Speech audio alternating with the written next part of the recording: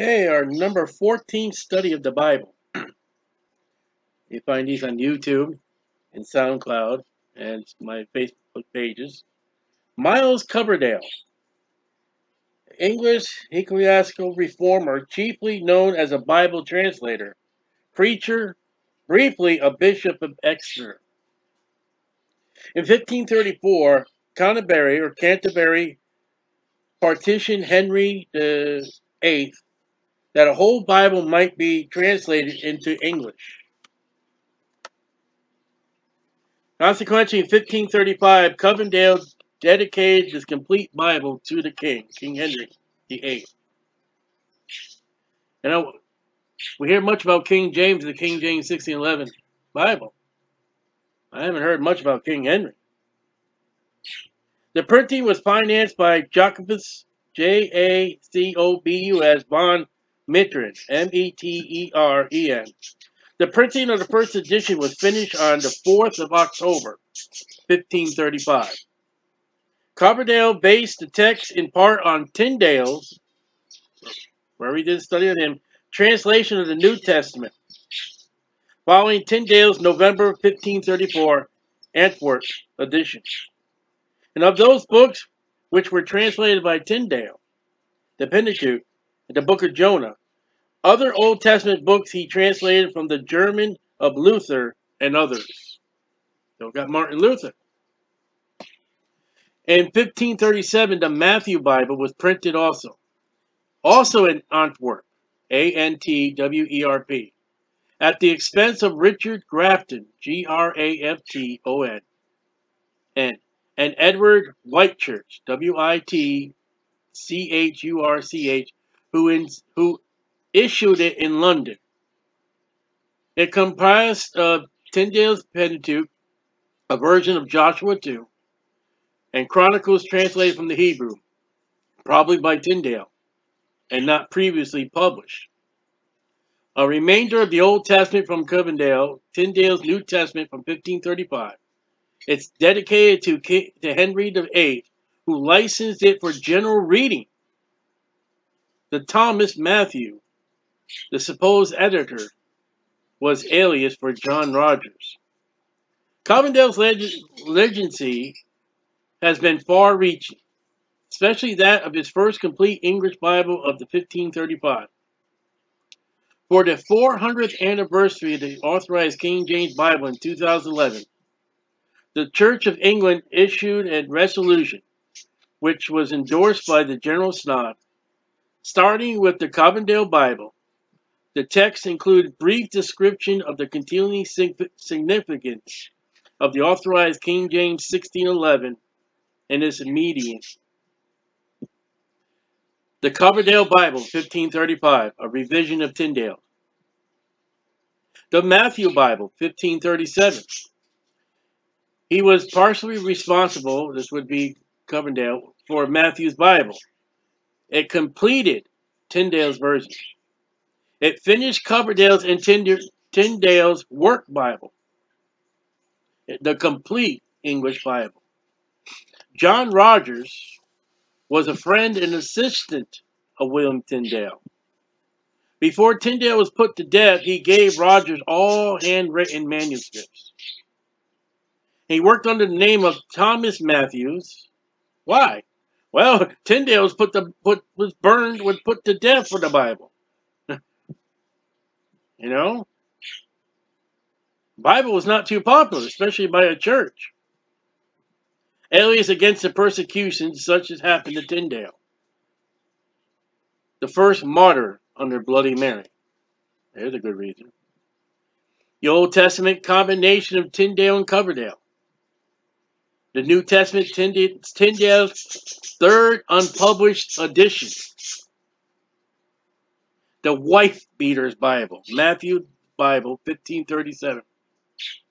A footnote to 1 Peter 3:7, footnote, is rendered, and if she be not obedient and helpful unto him, endoweth to beat the fear of God into her head, that thereby she may be compelled to learn her duty and do it. So Matthew's Bible is called the Wife Beater's Bible. The Great Bible, 1539. The Great Bible was prepared by Myles Coverdale. The Old Testament, Matthew's Bible, compared to Latin Vulgate, Erasmus. 1539, 3 years after a dying prayer. Remember that dying prayer? Go back and check it out. Somebody said to the king, somebody said to the Lord, Lord, open the eyes. I'll have you go back or study. The Great Bible, great because of its large size. It is known by several other names as well. The Commonwealth Bible, such Thomas Caldwell directed its partition. It was 16.5 by 11 inches. It's the first English Bible, the order of the books of the Bible, in our present-day Bible book order. So when you open up your Bible today, the Bible books order are found in the Great Bible, 1539. It's the second revision of Tyndale's Bible. The Geneva Bible, 1557, the New Testament, 1560, the whole Bible, Old and New Testament. This is the Geneva Bible. All under the realm and the work of Coverdale. It's the first English Bible translated entire of Hebrew and Greek languages with no Latin. It's during the reign of Queen Bloody Mary. During the reign of Queen Mary I of England, 1553 to 1558, a number of Protestant scholars fled to England, to Geneva, Switzerland. It's a Swiss city of Geneva, was a city of refuge because of Queen Mary. It was with Myles Coverdale, Theodore Beza, B-E-Z-A, John Knox, William Whittingham, who supervised the translation. He's the brother-in-law to John Calvin. The New Testament, revision of Tyndale. The books from Ezra to Malachi were translated from Hebrew into English, Masoretic Hebrew. It's the first to use verse divisions of the English Bible. Each book was divided into chapters by Stephen Langton, Langton, an Archbishop of Canterbury, in around 1227 AD. So now we got chapter divisions. The first person to divide the New Testament chapters into verses was Italian Dominica Bible scholar Santes Pagnino, Santes Pagnino, 1470 to 1541. But his system was never widely adopted. His verse division in the New Testament were far longer than those known today. So, try to get it worked out. The first English New Testament to use the verse divisions was in 1557, a translation by William Whittingham, 1524 to 1579. The first Bible in English to use both chapter and verses was the Geneva Bible, published shortly after 1560. So the Geneva Bible, you can say, open your Bibles to chapter such and verse such. Chapter 8, verse 7 was the Geneva Bible. These verse divisions soon gained acceptance by the standard way to noted verses, and have since been used nearly in all English Bibles, and the vast majority of those in other languages. So great help for us to find where we're reading and studying, and memorization of Scripture. Coverdale's Bible chapter summaries and headings. So a little extra. First, to use italicized words in the translation. The first English Bible this is the Geneva Bible. The first English Bible to remove the Apocrypha. Get out of here. Plain, readable type and simple size. Roman type text, not Gothic. Many Calvinistic notations and anti-Catholic footnotes. I use the Geneva Bible on my computer. I love their footnotes. And they attack the Catholic Church. It's the Bible of the people. The Puritans loved it, and nonconformists. It was against church and state, admired by the Geneva Bible. It came across on the Mayflower, 1620. 9 years after the King James Bible, yet the Bible that came to the New World by the ones with the silly black hats was the Geneva Bible. The Geneva Bible is called the Martyr's Bible, the Blood Bible, because of the Queen of Mary who's killing. The Mayflower came over with the Pilgrims because there's persecution. It's quoted by Shakespeare. One interesting variation of the Geneva Bible is the so-called Breeches Bible, the first of which appeared in 1579. In the Breeches Bible, Genesis chapter 3, verse 7 reads, and I'm going to try to do this the best I could. It's old English. Then the ears, E-I-E-S, of them would be eyes, of them both were open, and they knew that they were naked, and they sewed fig, F-I-G-G-E, tree leaves together, and made themselves breeches. In the King James Version of 1611, breeches was changed to aprons. Geneva Bibles with the breeches passages continue to be printed well into the time of the King James Bible of 1611. Genesis 3:7. And the eyes of both of them were open, they knew not they were naked, and they sewed fig leaves together and made themselves aprons. In 1643, Soldier's Pocket Bible was published. England used by Cromwell's troops. Sections of the Geneva Bible. 50,000 reprinted in America given to Union soldiers of the Civil War. So there were 1643 Soldier's Pocket Bible. England publishes this. It was used by Cromwell's troops. It contained the sections of the Geneva Bible, and then there were 50,000 more reprinted, and in America, it was given to Union soldiers during our Civil War. The Bishop's Bible, 1568.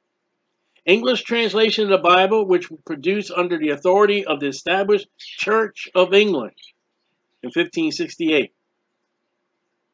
Popularity of the Geneva Bible was much concern of the clergy. Remember, it had footnotes, and the footnotes went against church and state. The Church of England is church and state.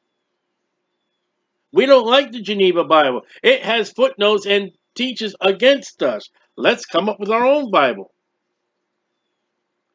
Losing their authority over the people, the Pope's option was to forbid and ban the Bible. And this was the same charge in Jesus in his time. He's gathering much of the people. If we let him know, the whole world will turn to him. Well, amen. Matthew Parker, Archbishop of Canterbury, initiated the project to create a new Bible version in 1563. Revisers were instructed to use the Great Bible as the basis and depart from it only where it did not accurately represent the original. But they want to use the Geneva Bible because, that was... So as a rule, unless the Hebrew or Greek original required a change, the reading of the Great Bible was retained. Marginal notes for the Geneva Bible? Well, those that were offensive to the Church of England, and they were discarded. So whatever, all right, follow the Great Bible. But any of the notes of the Geneva Bible that offended us, remove it. You would think also any passage of scriptures that offended the church would also probably be removed too. That's why you got passages in the modern Bibles are removed, because it offended somebody. Parker revealed the work in the initial work, made his own corrections and changes. There you go. Somebody got offensive. And compiled the whole thing into a complete Bible.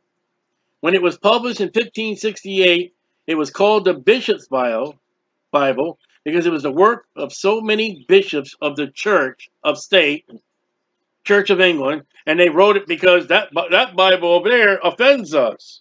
That Bible over there is not good to the church. That's the same gas that the modern Bibles. It offends us. Change it. A body of men of system and checks and rechecks ensured in the work of translation. After already Parker made his own grant, removed what is offensive to us, and yeah, I got some property in Florida. The Authorized King James Bible in 1611. We'll get to that later. We owe Coverdale's work. Forgive us our debts as we forgive our debtors. It's called the Trespasses version of Tyndale. Tender Mercies and the Valley of Shadow of Death. Coverdale's Bible is sometimes known as the Bugs Bible. Now see, there were changes. And in the Bugs Bible, because of the verse of Psalms 91:15, thou shalt not need, N-E-D-E, to be afraid of any bugs, B-U-G-G-S, by the night. Now Psalms 91:15, he shall call upon me and I will answer him. I will be with him in trouble. I will deliver him and honor him. The Taberns Bible, more correctly called the most sacred Bible, which is the Holy Scripture, containing the Old and New Testament, translated into English, and newly recognized with great diligence after the most faithful examples by Richard Taberner, is a minor revision of Matthew's Bible, edited by Richard Tabern and published in 1539. First editions of Tabern's Bible are extremely rare, and overshadowed by the publication of the Great Bible. So we're going to stop right there. That's much of Myles Coverdale. And that's the line of our King James Bible. But the churches today, they're involved in foolishness teaching and teaching that has no value at all. And forget church history, forget Bible history. That's a shame.